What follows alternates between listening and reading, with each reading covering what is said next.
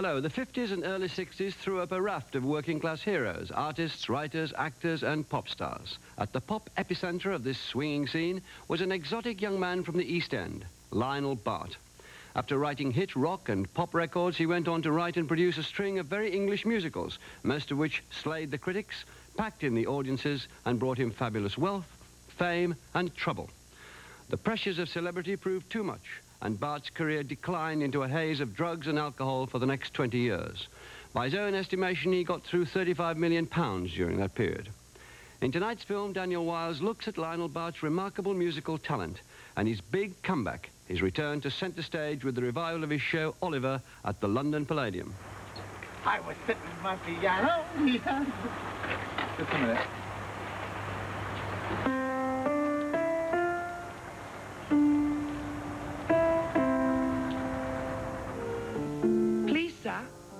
Could I have some more? More? Who is this lad? And all the children yell. Oliver, Oliver, never before has a boy wanted more. Oliver, Oliver, they won't ask for more when they know what's in store. There's a long, thin, winding staircase without any banister. We shall throw him down and feed him on cockroaches served in a canister. I'm reviewing the situation. I must quickly look up everyone I know. Title people who in the station who can help me make a real impressive show. Such a roving eye, and that is why she satisfies my soul. Got the one and only walking, talking, living doll. Two eyes are looking at me. Don't hide in the corner. Bring those two eyes closer, closer. I'll go anywhere for your smile. Anywhere for your smile. Everywhere I see. I've got to stay true to you as long as he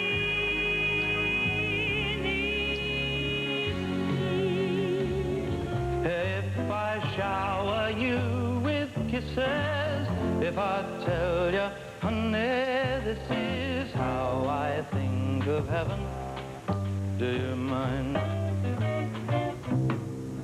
Ooh, by this wonderful feeling, I'm so high, I think I could fly. Me, oh my, I don't want to lose it.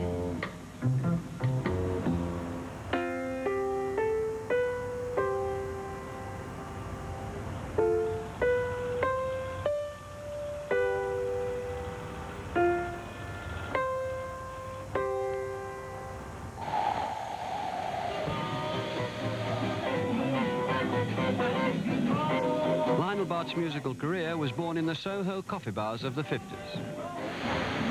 Coffee is a stimulant. It stimulates the nerves, alerts the brain, wakes up the, Espresso, coffee, cappuccino. And we used to hang out around jukeboxes drinking endless cappuccino. In fact, it was this new craze for coffee that inspired Bart's first ever published song. I wrote a Cockney song called Oh for a Cup of Tea instead of a cappuccino. And I went into this publisher just along here, and he said, yeah, this would be great for a Billy Cotton band show. And lo and behold, he phoned Billy Cotton up. I was so impressed. He phoned him up. He said, I've got a young songwriter in here with a song for you. Wakey, wake! Hey! And that was the first thing I ever had on the radio. It was only a one-up thing. But I got the bug.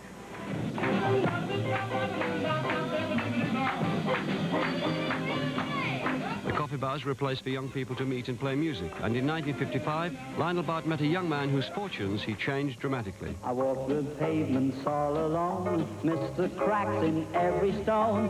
Time to... You never forget meeting Lionel for the first time.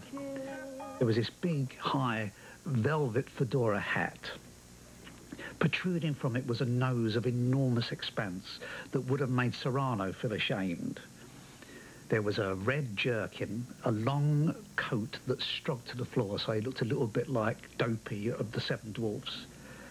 And he was singing There Ain't Nothing Like a Dame.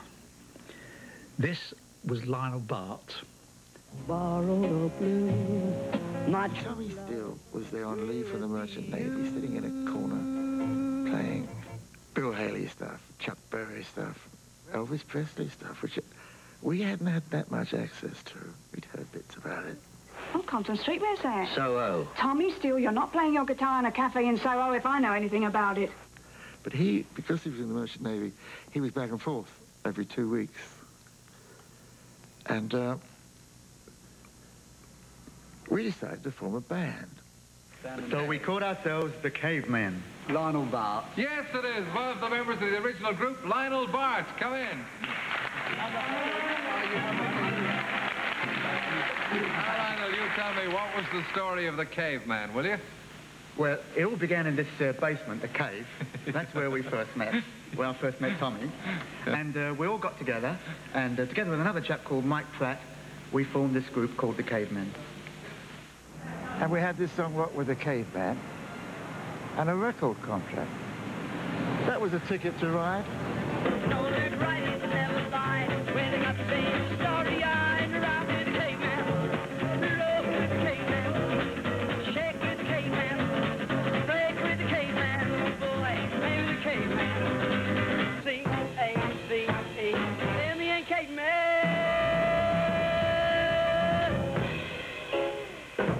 And it was a big hit. It sold 1 million records in a week or two. It was the #1. And before we knew it, I was being asked to write a film of his life story. Moreover, wherever we may roam to, or any shore where we may be blown to, we'll know that we're gonna feel at home to Opera Musica. From that moment on, really, I became Tommy Steele's background boy, writing all his songs and all the films. Boulders brass right then, and then the little white boa quickly found the nearest road to town. And people said, what a funny little bull, what a fluffy little bull is our little bull. He marched along a proud bull and hit the town.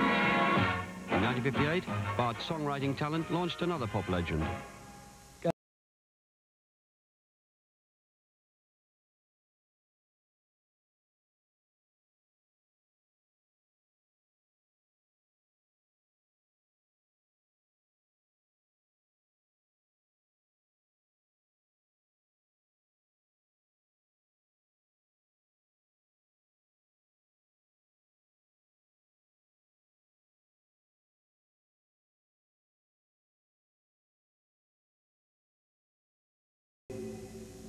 In spite of his success in the field of pop music, Bart's real passion was for the theatre. In 1952, he joined the left-wing Unity Theatre as a scene painter, but before long found himself writing songs for the productions. The last thing I did at the Unity Theatre was called Wally Pone, King of Soho, and it was based on Ben Jonson's Volpone, and it contained that song, Good Night, Dearie. Good night, dearie, good night, honey, if you need any company, feel weary of my blessings in love ain't free. Good night, darling, good night, sailor, you feel fit for fun. Good night, dearie, good night, honey, good night, everyone. Although Bart wrote this song for the Unity Theatre, in fact, he used it in his first collaboration with Joan Littlewood at Stratford East.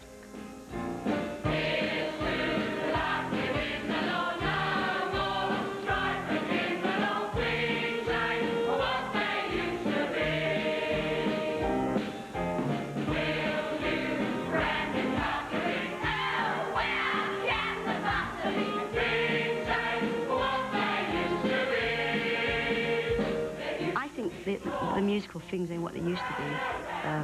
changed the face of musicals. We all became fashionable to talk like me. It was lovely up until then. It all been, you know, hello, I'm frightfully like this. And I mean, I would never have stood a chance of starring in anything. I was always the maid who opened the door and said, oh yes, tea's ready, my lady, and things like that.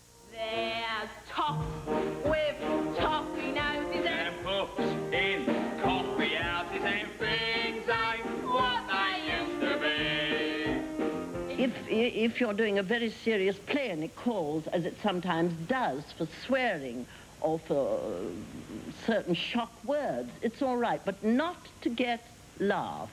That I object Well, to. I must tell you now that originally it wasn't designed to get laughs. Do you want the story? Yes. The story is very simple. Joan Littlewood met me and she said, here we have an idea for a play which Frank Norman had written. It was about a 25-page document and the grammar wasn't there. You had to read it a few times for it to sink in. But when you had read it, you felt that here was true Cockney dialogue.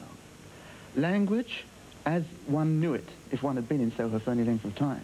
Soho? Yes, the real I Soho shopped language. in Soho. I've never heard anything like that. Well, darling, you don't shop at the right time.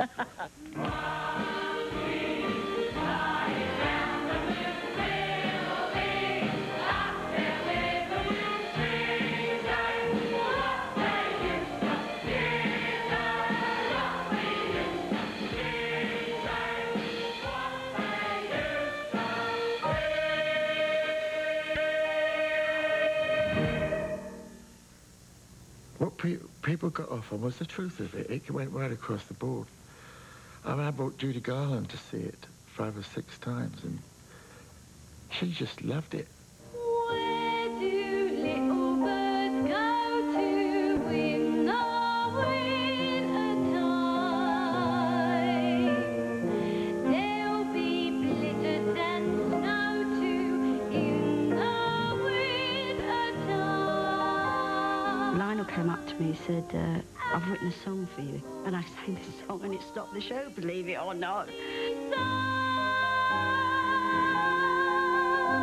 It went to the West End. We ran for 2.5 years. The song stopped the show in the West End, and a big hit. And everything seemed to change. You know, as I say, it became very fashionable to kind of look like me and talk like me. It was okay to think and thought and 33. And I owe that down to Lionel. Lock up your daughters where fancy cannot roam. In 1959, Bart followed things with another hit, Lock Up Your Daughters, based on Henry Fielding's comedy, Rape Upon Rape. So you'd better lock up your daughters now. The first thing you have to say about Lionel Bart's shows is that they are genuinely British musicals. I mean, for all they tell us about contemporary Britain, the Andrew Lloyd Webber shows or Les Miserables might as well be set in outer space. You know, they're about cats, they're about roller skates, they're about everything except Britain. Lionel Bart is really one of only a handful of people in our culture who've managed to put British characters, recognisable British characters, on the contemporary musical stage and make them hip and make them fashionable. Bart's next project was as British as you could get, and the young Barry Humphries auditioned for a part. I was somewhat in awe of Lionel Bart, of course, because he was already a celebrity. He had 2 shows running in the West End, an unheard of phenomenon. First time since Noel Coward, or perhaps Ivan Novello. He had Lock Up Your Daughters at the Mermaid Theatre and at the Garrick Theatre, Things Ain't What They Used to Be. These were hit shows in London. And now he'd been bold, in fact, or indeed Philistine enough to propose a musical version of Oliver Twist. I kind of felt a great affinity with that story.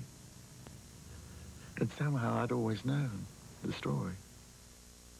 Bart's East End upbringing and coming from a big Jewish family gave him an instinctive feeling for Dickensian London. Please, sir, I want some more. More? I know the image of the kid asking for more with the bowl was always with me. Privately, one heard that the producer of the show, Mr. Donald Albury, didn't hold out very great hopes for it. In fact, had whispered to people that it wouldn't run very long, and if he were them, they should perhaps start looking for other work. Lionel, however, came to a lot of the rehearsals. He kept changing things, improving the material, tailoring it to suit the artists involved. And of course there were kids swarming everywhere, and Lionel got on terribly well with them. He was a bit of a Pied Piper. That was the mice with a large appetite. The show opened in 1960 and was an unprecedented critical and popular success, running for over 2,500 performances, at that time a West End record. Just thinking of growing fat, how senses go reeling. One moment of knowing that was a feeling. Food growing slow. What was it for? It was that it was. Why should we be fated to do nothing but fruit on food? Magical food, wonderful food, marvelous food, fabulous food, beautiful food.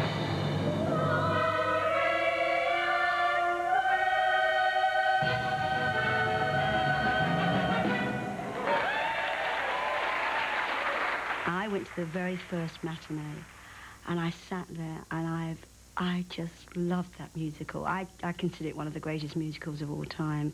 It completely took London by storm. I mean, it got exceptional reviews, quite rightly, and more than that, its sheer originality as well as its geniality was totally embraced by the public. And I remember booking my 4 and 6penny gallery seat and queuing up within the first 3 months and just being blown away. I'd never seen anything like it. I mean, such energy and drama in a musical. It was very, very unusual, and yet it was also very exhilarating. No, your eyes go pop. Anything. When you come down plop. Hang everything wearing, luckily to keep you in the way. Yes, we do anything for you.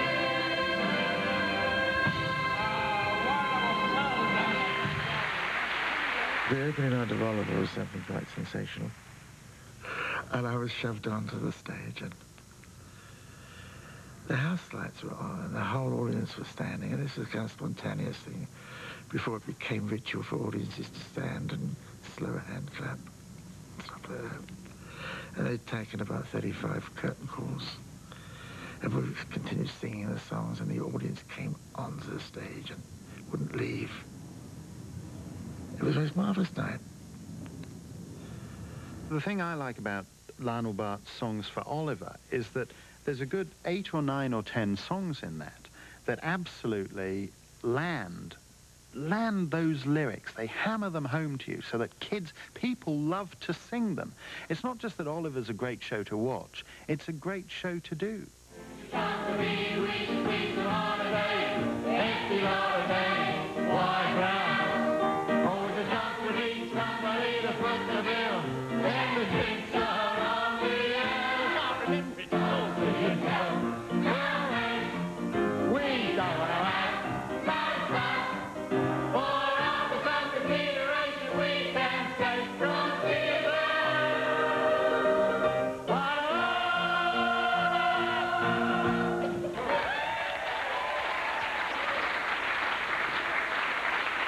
In 1968, Oliver became one of the most successful musical films of all time, collecting 5 Oscars.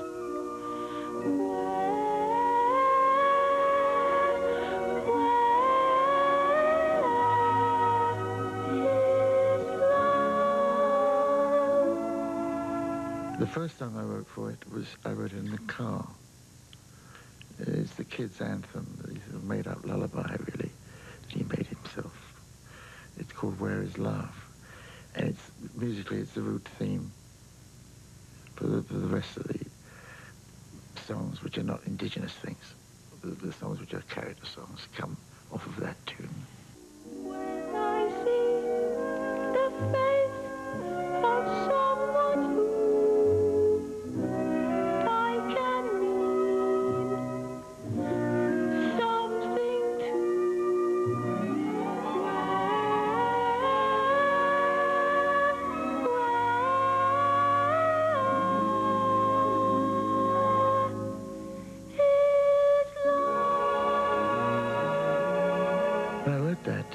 it wasn't really so much for the kid Oliver in that situation, but it was about Charles Dickens, because I'd read some books about his own life. And it seemed to be a plaintive thing about his own life, really. Where is love? You know, which most Broadway writers cringe at, because the idea of dragging where over making where a 5-syllable word. You know, Oscar Hammerstein got grief for when I'm calling you, ooh, ooh, ooh, ooh, ooh, ooh. That's 7 syllables. Lionel Bart is Britain's biggest melisma king.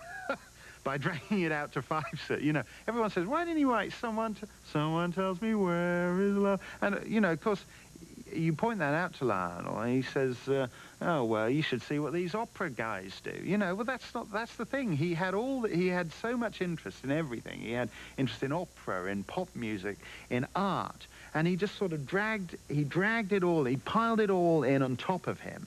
And once, he struck gold with a perfect musical adaptation. So what am I to do to keep the sky so blue? There must be someone who will buy. The good thing about the Oliver songs is they're all different in as much as what the subjects that they're singing about. I really enjoyed Who Will Buy because of the way it built up and the way we filmed it.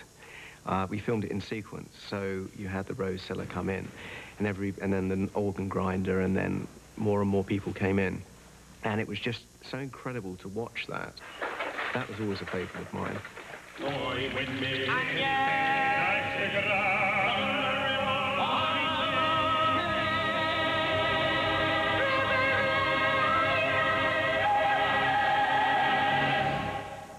I thought, well, let's hope and pray to God that it's not going to be early MGM orchestrations. And, but it wasn't totally. There were 1 or 2 places in the film where I could have lived with something more important. Songs like Who Will Buy, which spread into something that could have been out of Easter Parade with Judy Garland. It was just not right.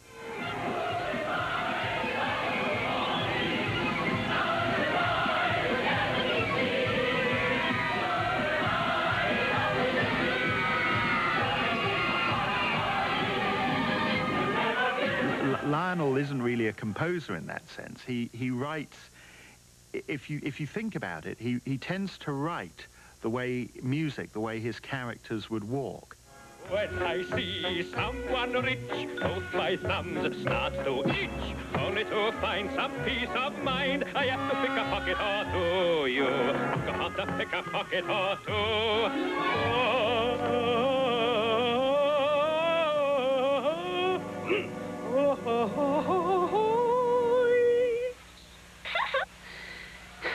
You've got to pick a pocket or two.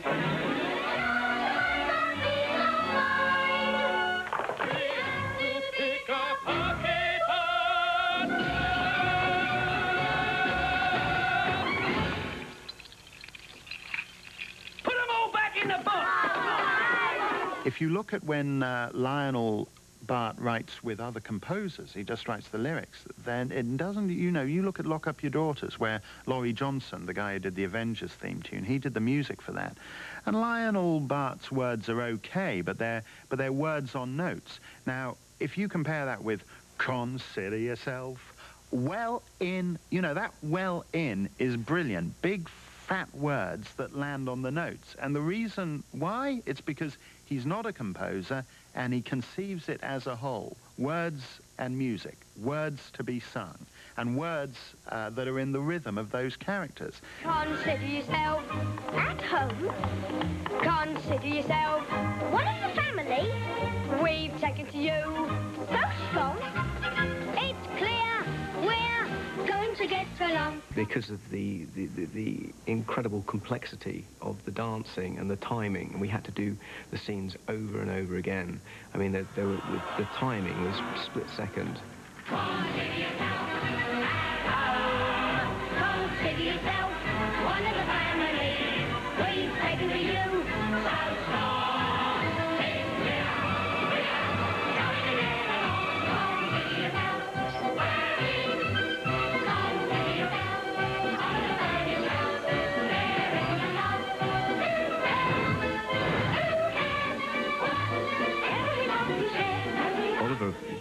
incredibly successful film. I didn't personally know that much about it. My father used to come in every week with a Variety, the American magazine, and he would show me that Oliver was still at #1, and this went on for over a year, and it was consistently in the top 10 for something like 65 weeks, which is pretty good going. Writers don't last, shows last, and in that sense, you know, Oliver is a very rare thing. It's the one British musical that's revived every 5 years. It's playing somewhere all over the world. It's indestructible. It's perfect. Boom! That's it! Hold it! That's it, I see. That's it. That's what? That's the trouble. Oh, it's terrible. Think E flat there, you see? E flat, E flat, E flat. Unusually for a composer, Bart can neither read nor write music. You know, for instance, we have a new opening for the show, which Lionel has composed. It's, you know, he comes and sings in this funny way because he can't write music or anything like that. But, you know, it goes on.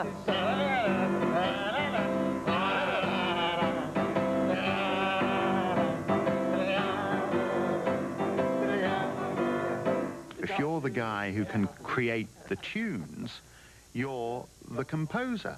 If you can write words, sung words to characters, the fact that you don't know how to put those little notes down on paper is nothing to do with it. You can pay a guy $20 to do that. I like that. Can we mark it? Sure. Yeah, because it's got a kind of feeling of travelling.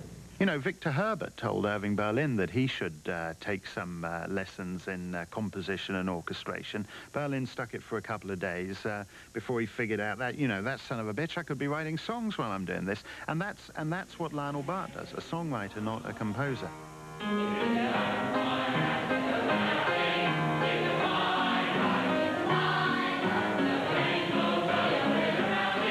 It's a fine life. When you got someone to love, you forget your cares and strive. Let the fruits look down and let the wide world frown, and it's a fine, fine life.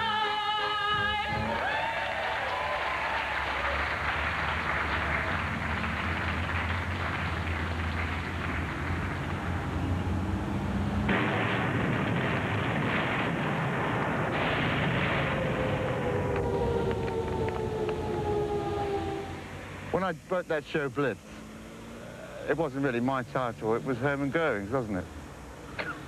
But it was basically about my childhood, and I tried to say it in that show, you know?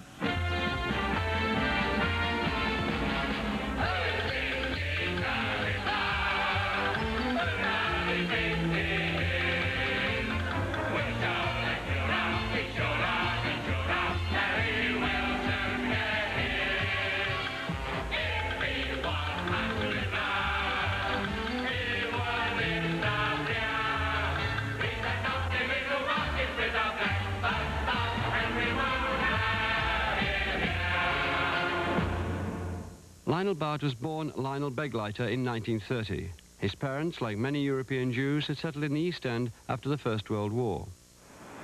Right, this is Lucas Street. They're calling it Lukin Street now. Doesn't look like any kind of street. Okay, there's odd people walking up and down. But it's just corrugated iron. It's grass behind everything. Grass in there, where it was once cobblestones. Kids playing on the streets. We never saw grass. Never saw my first cow till I got evacuated. We're going to the country. We're going to see the cow. We're going to have a real ball in a lovely house. They call it evacuation. They take you to the station. They put you on a train. Let's hope it doesn't rain. We're going to the country. Well, I'm leaning against 27 Princess Street, Brick Lane, and this is Yellen's, the optician's. I used to live above here. It looks big, but 9 of us, and a mum and dad, and a few animals. 1 room in each floor. Used to make a lot of noise, and the old optician would bang with his broomstick up on the ceiling, get us to pack in the noise. Then we'd escape on top of the roof. We used to get a bit of sun. It was dirty up there. Mums and dads, mums and dads, let's play mums and dads. Mums and dads, mums and dads, funny mums and dads. They're not working hard enough. If my father was running this shop, nobody would be talking. He was a slave driver, my dad, right? Oh, man. He only had 7 guys working for him. But most of them were my brothers, and a couple of sisters and me. He was all right, my old man. Mind you, they used to have these terrible rows because my mother always thought he was after other ladies, which of course he was.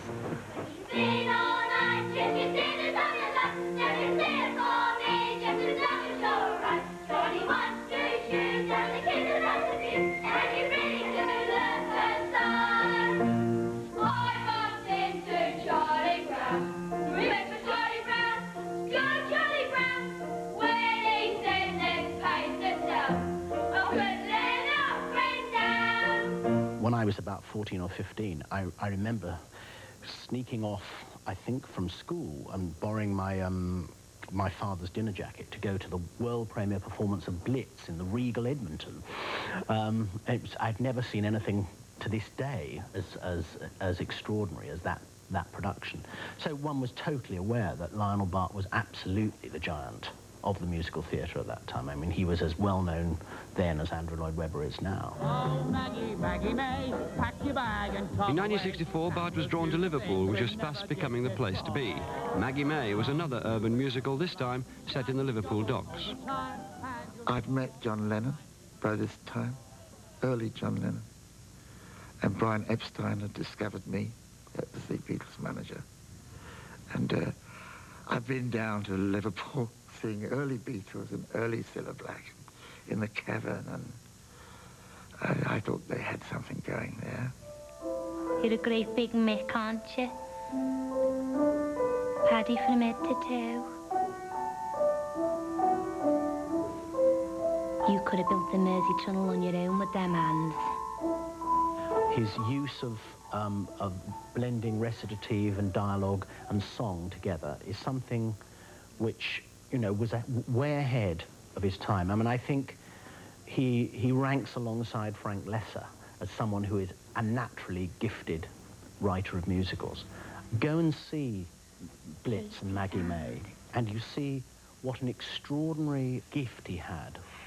My sweet pet lamb, my darling Lacouche, try sleep you can in calmness and hush.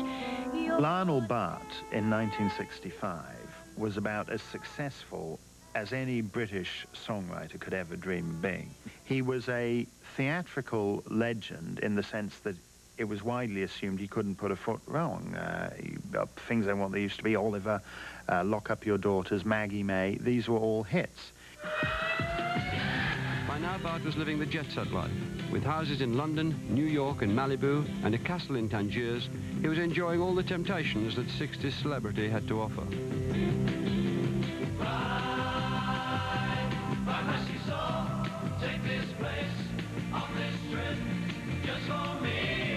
The Moody Blues were also flying high at the time, and Justin Hayward remembers Bart's endless hospitality. Lionel's house was always open house. There was always a little bit of a party going on in one corner of it, whatever time of the day or night that you wanted to go by.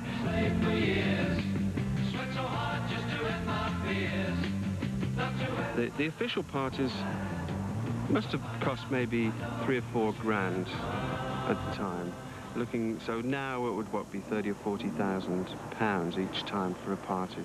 There's just so much money coming in from everywhere, you know. I spend some, of course, but, you know, with a little help from my friends. It's very easy to spend money. It's very easy to make money. There were plenty of people around town who would exhibit presents that Lionel had given them, and one thought the money wouldn't could never last too long.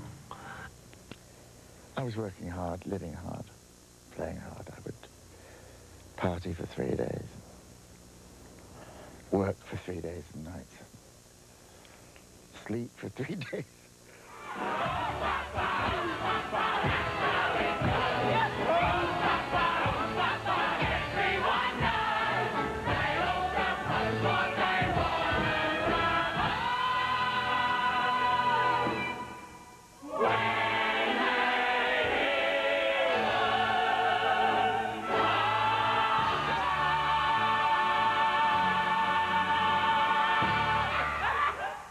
When fame and enormous amounts of money are showered on an individual, particularly a sensitive and gifted individual like Lionel Bart, you know, it's nothing you can be trained to cope with.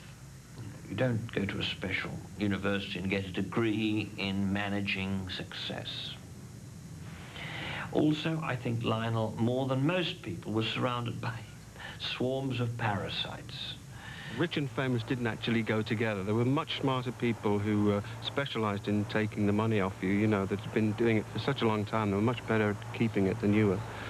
His fame was so great, and therefore his power was so great, that the method of theatre that he had, which was really working with a bunch of mates and throwing it together, and it worked, he outgrew that, and he didn't have people that could actually keep him at it. He needed a really strong producer as well as working with a really strong director. And he ended up doing it all, basically producing the shows and directing them. And therefore nobody could focus him. He had his own publishing company. He had homes all over the world. He was fabulously wealthy. And suddenly, it all fell apart. He did what everyone says you should never do. He invested in his own musical. I remember getting this phone call, and I'm going to do Twang, this new musical, masses of money being spent on it, no expense spared. Twang had all the makings of a huge success, with a big budget, a Lionel Bart score, and Joan Littlewood directing. And Lionel Bart was doing a show. I should have known. We could have made it happen, you know. And we had a huge amount of money. And it just got out of hand. The auditions and the early rehearsals took place in the gardens of my own home. It was like one of those terrible movies, let's do the show right here, you know? No one was finding Twang precisely as Lionel Bart had hopefully described it, a spoof and a little bit of fun. The £130,000 invested making Twang the most expensive British musical yet was no spoof. The backstage morale hadn't exactly been improved by the news that Lionel Bart had asked for his name to be taken off the top billing unless he got complete control of the show. Nor was confidence in Twang's future helped by Joan Littlewood walking out the day after its Manchester opening, or by Bernard Delfont, one of the backers, backing out. Mr. Delfont never really had any real faith in the show in any case. Why do you think that was? He wasn't the main producer. Why? Yeah. Well, I think mainly because he wasn't the main investor, if you want the truth. Every one of my scenes have been changed at this time, you know. How do you cope with this kind of change? I mean, how do you make sure you don't put the wrong lines in the wrong place? Well, fortunately, at the moment, they're cut, actually, in just odd lines. But in Manchester, you know, they were putting in 5 scenes at a time. And that caused a lot of problems, because you can learn 2 or 3, but not 5. I mean, that's ridiculous. So what we used to do was write it on our hands, and also on the scenery. Oliver Messel's going to have a fit when he sees his scenery, because we've got all dialogue written, you know. And then I think that there was a slight difference of opinion between Mr. Bart and Miss Littlewood. One went in one direction, the other went in the other. So consequently, the script that we had didn't relate to the songs and the numbers. There were 2 different methods of approach. Joan Littlewood was doing a commedia dell'arte, grow while you work thing on the scenes, and I was doing songs elsewhere, and her scenes changed every day, and I just had to keep up with her. Consequently, when we opened in Manchester, the audience and I saw a number of the scenes for the first time. The musical director collapsed at the dress rehearsal. Lionel had been barred from the theatre at this point. He and Joan weren't talking. Oh, it was frightening. No, I like Lionel, but we're all half mad. One side of us is half mad. I don't pretend to be any charmer myself. But I do know a good show when I've got it. I remember one particular day Joan had a terrible row with him, and he stormed out, and she said, well, it's him, and it's typical, it's all that LSD. And I said, oh, Joan, don't say that. I mean, you know, we're all in this for the money.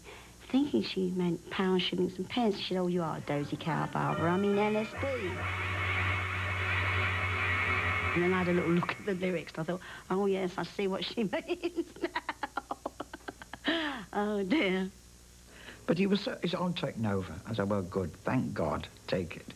And then came the end of the end of the show. I mean, Lionel, because he'd had all these successful musicals, insisted that we did snatches from the show, you know, all the best songs, all the hits. Well, by now, the audience absolutely hated it, and they were almost snarling at us. I remember Jimmy Booth, who was playing Robin Hood, said, I'm not going out there, they hate us. I said, it's not our fault. It's not our fault. It's all their fault. The producer, the director, the songwriter, we're getting out there, duckies. And you know, by the end of the song, the first song, we were singing, dilly-um-bum, dilly-um, whether you are 2 years old or 92 years old, dilly-um-bum. By the time we did our about 50th dilly-um-bum, the whole theatre was empty. They got up and walked out en masse. Nobody really booed us. It was anger. You could feel it. It was awful. I don't think anyone will suffer from what happens at the show. I think we've had enough suffering to date. So what was the reason that it didn't work then? I mean, you've described how it was set up and the contradiction between what you wanted and what Joan Littlewood wanted. And so why did it not? I think we had too much money, too much resources, too much spangle, too much razzmatazz, too much media hype up front, frankly, for what the thing was. It's a case in question where sometimes, often, limitations can be a great asset, as was proven with when we did Things Ain't What They Used to Be, with Joan's ensemble way back in the 50s. Did it set you back when it didn't work? I mean, it was probably the first time you hadn't, in your life, that something you touched hadn't immediately gone gold one way or another. Did you feel personally cast down by it? You must have done. It wasn't just because of twang, and it wasn't just because of a few other mishaps in my life, where near ones had died. I could use that as an excuse. No, I really got fed up with the whole race and the pretentiousness of it all, the whole rat race. And I decided to be a bum, really. And you see, this is where it is, really. I was looking for myself. You know, I wish it didn't take so long to find out who the bloody hell you are in this life. But sometimes it does, and it took me a long time. And I had to put myself through a lot of nonsense, you see. There's a lot of people experimenting with drugs at the time. You have spoken about that as well, haven't you? I mean, this was part of that period, wasn't it? Finding out about yourself and all that. It got to the point where I got very heavily into drinking and other things. I thought that I was some kind of pioneer. In fact, Noel Coward always used to try and give me that label. He said, we're both PB, Lionel. You're Pioneer Bart, and I'm pretty and beautiful. I said, sure you are. I said, but, he said, oh, and you know, when I sent him my script of Hunchback to Noel, he sent it back to me, and he said, obviously written under the influence of drugs. Really? And it's true, I was experimenting with LSD at that time. Let's face it got more sleazy, really. I mean, my friends were trying to help me, bless them all, and I still have a large number of them. And I wasn't listening to anybody. I was hell-bent. Because, as you said, it took quite a bit of time for you to get out of it, but presumably it took quite a bit of time to get really into it as well. Well, who's counting? I've never really counted. I like to be given the right to fail. And the fame game, and the power game, and the money game are so wrapped up together in this economy we live in that if you're not careful, they can eat you up. It's true to say that By 1970, many people thought Lionel Bart might even be dead. It was said that when very strapped for cash, Lionel had sold his entitlements. I think it was known to people in the business that royalties no longer went in the direction of the author. Don't you drag me down memory lane. I'm not going down that place again. I know we had a good time there, but spare me all that pain. But I'm not traipsing down memory lane again. Don't you drag me down memory lane. I don't like to think about my mistakes too much, about the past, unless it's going to help me in the future. The only mistake I can think that I made is that I may have trusted too many of the wrong people. But then you either trust nobody or you trust everybody.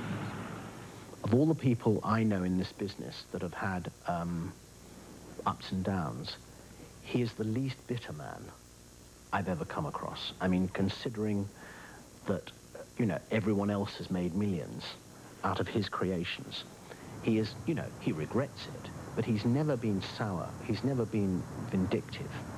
I filed my bankruptcy petition about a year ago, and I'm not bitter about anything. I say that's a very negative emotion, bitterness. You don't get anything out of it, really. Something for the boy. Something for the beach. Have a dip inside. Solid and rich. When we did the Abbey commercial, it seemed like a nice small thing for him to get started on, to get some confidence back. Because frankly, there'd been, I don't know, 20 years where he'd really not tried his mettle, and naturally he had doubts about himself. Yes, it's really you. Yes, it's really me. All your dreams come true. It had a huge impact with the public immediately that it went out. Memorable, simple, and childlike. And they gave a Novello Award, and almost certainly for the first time, for a piece of music on a commercial. So I was absolutely delighted. If you think of the origin of Lionel and his songs, like the Russian and the Jewish thing, there's a very strong singing tradition where small tales are told in a repetitive cycle. And I know that Lionel's always tried to get that thing, that as soon as he's written something, his ambition is to have the milkman whistle it in the street. And you must admit, this is it, the starting of another happy ending. And he has survived both, you know, tremendous financial problems and also health problems. I mean, you know, 3 years ago, I went to see him in the hospital, and I really did wonder if I would see him again, as we all did. But, you know, he's a tough old bugger, and he survived it, and he's looked after himself, and he's much more savvy now than he was 10 or 15 years ago. Just look at what Oliver earns now. If he'd had that money, he would have been in a position to do anything he wanted. He has all this stuff in his trunk, the Fellini thing, La Strada, Quasimodo, the musical.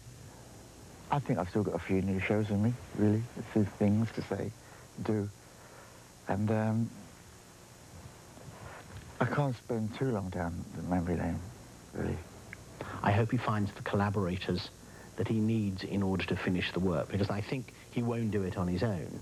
He needs to work with someone. What happens when I'm 70?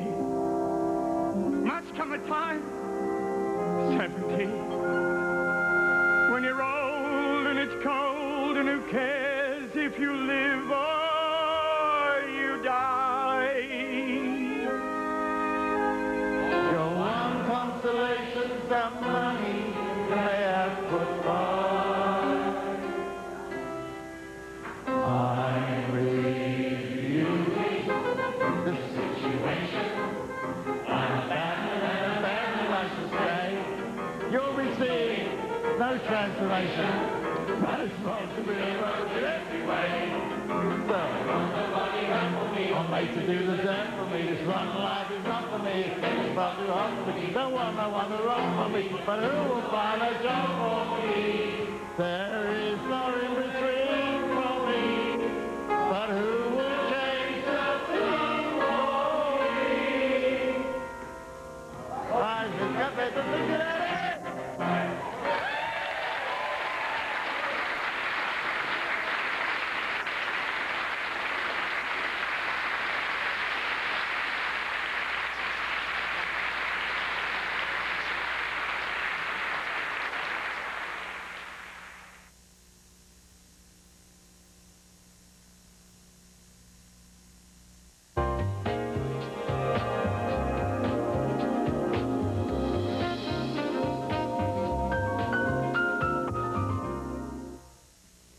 Who are these people? Fakos. That's nuts. Know what I mean? Say no more. Know what I mean?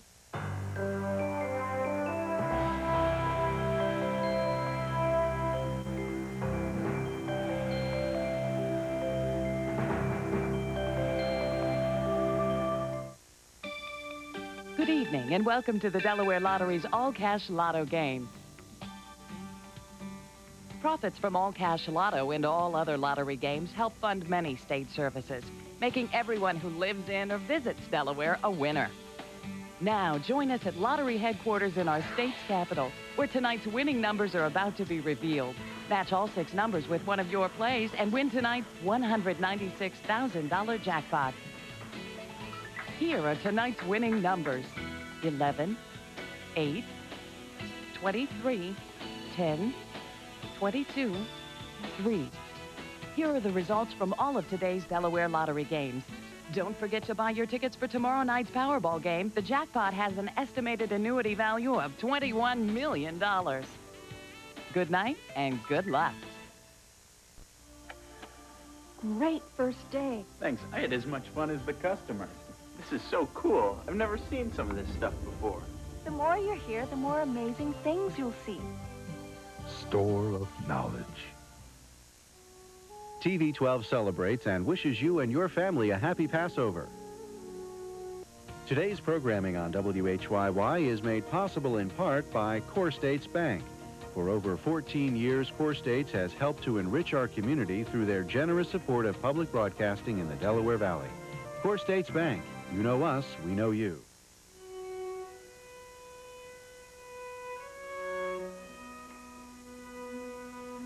The philosophy of Jesus Christ is found throughout the New Testament. Author Stephen Mitchell compiled these teachings in his book, The Gospel According to Jesus. What you're about to see are people from all walks of life reading from this book.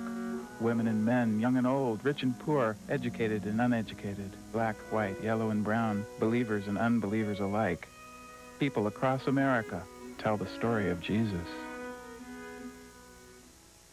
This is the book of the good news that Jesus of Nazareth proclaimed.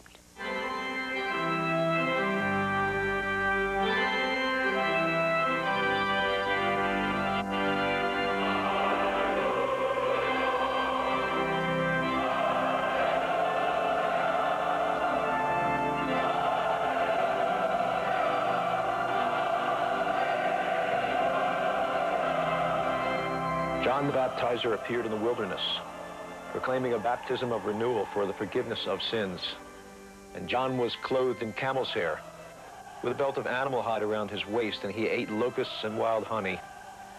And people from all of Judea went out to him, many people from Jerusalem, and they were baptized by him in the Jordan River, confessing their sins.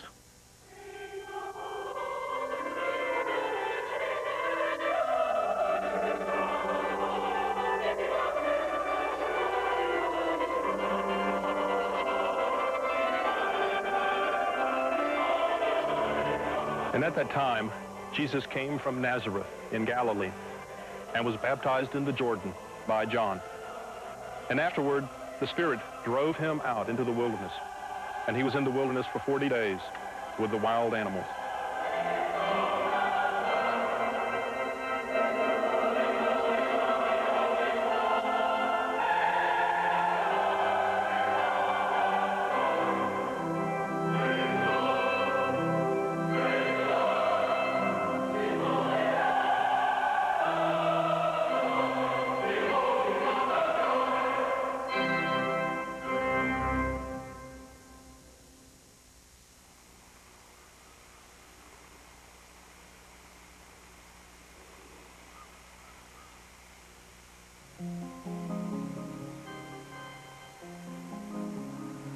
When Jesus heard that John had been arrested, he withdrew to Galilee, and leaving Nazareth, he settled in Capernaum by the lake, and began to teach and proclaim the good news of the kingdom of God.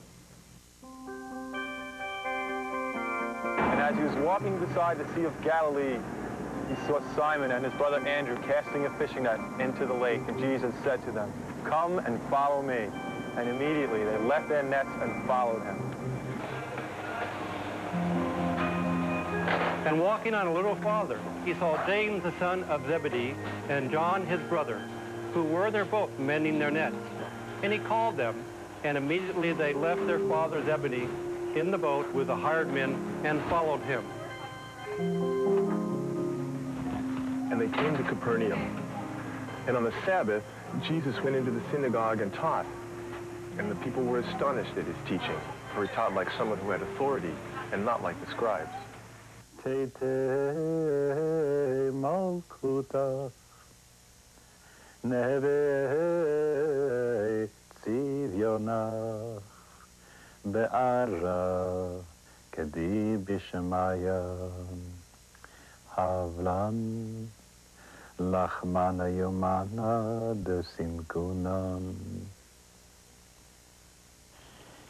And when they left the synagogue, they went to the house of Shimon and Adam together with Yaakov and Yochanan. And Simon's mother-in-law was in bed with a fever. And as soon as they told Jesus about her, he went and took her by the hand and lifted her up. And the fever left her, and she served him. And that evening they brought to him everyone who was sick or insane, and the whole village was gathered at the door, and he healed many people. And early in the morning, while it was still dark, he got up and went out to a remote place and prayed there. And Simon and his companions searched for him, and when they found him, they said to him, "Everyone is looking for you." And he said to them, "Let us go on to the next villages so that I can proclaim the good news there too." And he went through all of Galilee, proclaiming the good news in their synagogues and healing many diseases.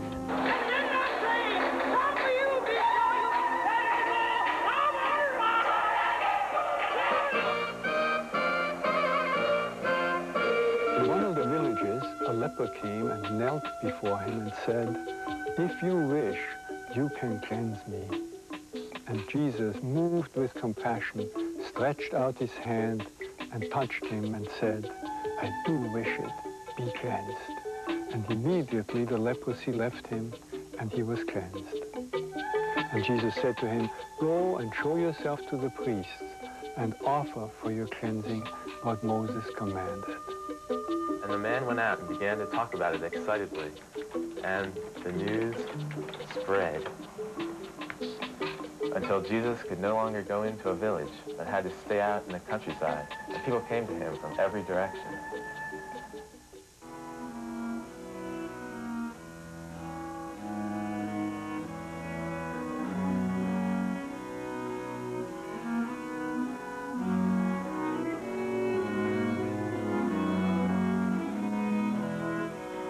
And he went again to the lakeside and began to teach.